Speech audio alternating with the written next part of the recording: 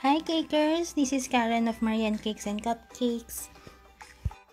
In this video, gagawa tayo ng Simplified Red Velvet Mini Cupcakes and Cakes.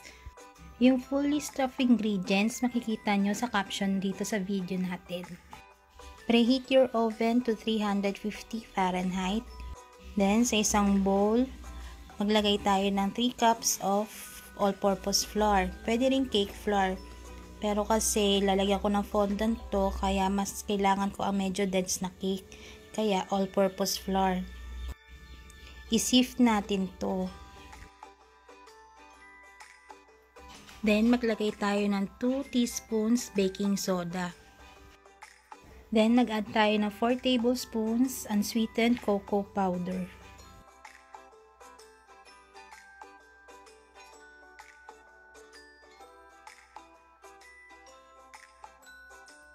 I-sift lang natin sila ng mabuti hanggang sa mawala yung mga buo-buo.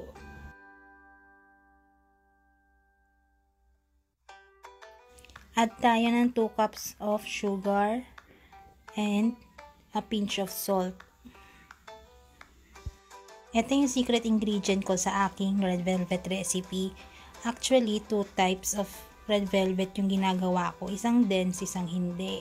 Ito ginagamit kong Bear brand kapag ang ginagamit kong pang-cover sa kanya is fondant para medyo dense siya. Yung isa kasing recipe ko masyadong watery, yun yung para sa cream cheese frosting lang. Pero halos same din naman ang lasa, yung texture lang talaga nagkaiba.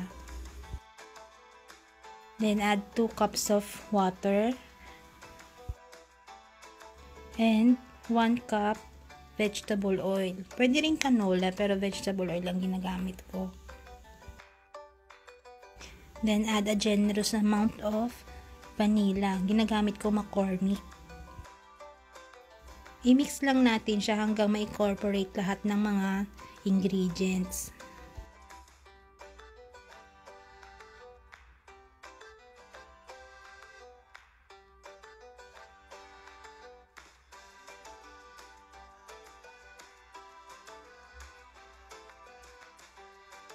Lastly, add 2 tablespoons of vinegar. Kahit anong vinegar pwede. Hindi naman kasi siya maglalasa sa cake. Muntik ko na palang malimutan tong red food color. Maglagay lang kayo kahit 1/8 teaspoon. Pero ginamit ko gel food color. Pero mas maganda yung McCormick red food color kasi mas maganda siyang ihalo dito at mabilis ma-incorporate yung kulay sa batter.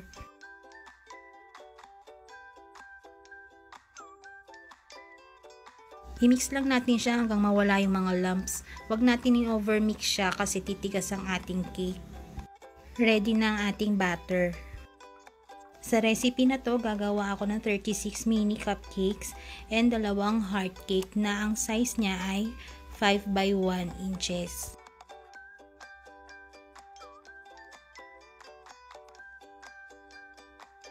Sa pag-prepare ng pans, pinunasan ko lang siya ng vegetable oil tsaka nagdust ako ng konting all-purpose flour. Pagpag yung mabuti para walang masyadong matiling all-purpose flour.